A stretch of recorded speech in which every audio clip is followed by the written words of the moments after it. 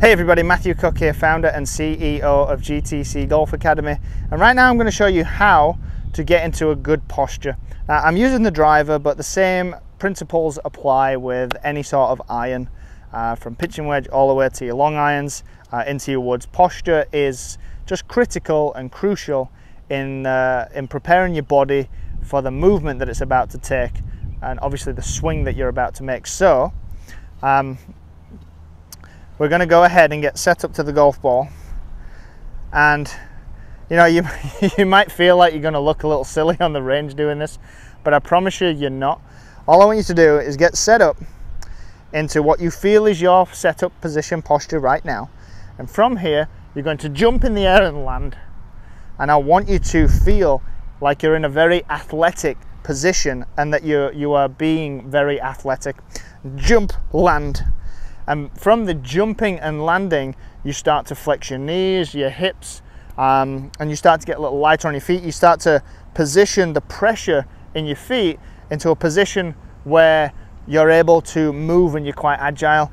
You know, something is to be said for agility, and it's why we work with junior golfers at a young age to be better with their agility, because it's necessary in the golf swing. So all you're going to do is just 3 times jump and land, jump and land, jump and land.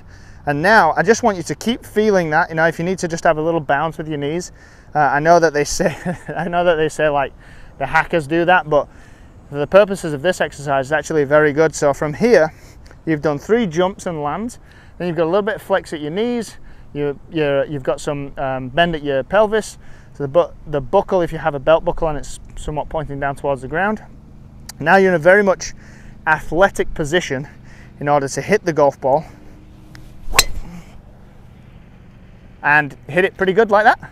That was probably one of the best drives I've hit all day because my posture was better. So jumping and landing, jumping and landing, jumping and landing 3 times. It's going to give you a better sensation, a better feeling. It's going to put you in a much better, a more athletic position at address, and that's what we want. I don't like seeing golfers very static in the sense that they look like they can't move, like they look like they can't go right, left very quickly. You know, I see it quite often with the golfer that I work with the most, the golfers that are shooting the mid 80s or trying to break 80, some golfers shooting low 90s, high 80s.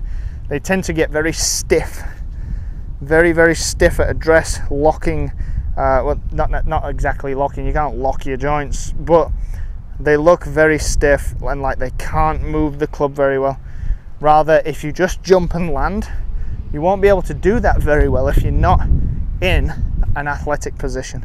So simple drill, simple exercise, more like, not necessarily a drill. Don't worry, you won't look silly on the range, like you're getting yourself into a very good posture, very good setup position. Try that. You're going to put yourself in almost perfect condition with your golf posture.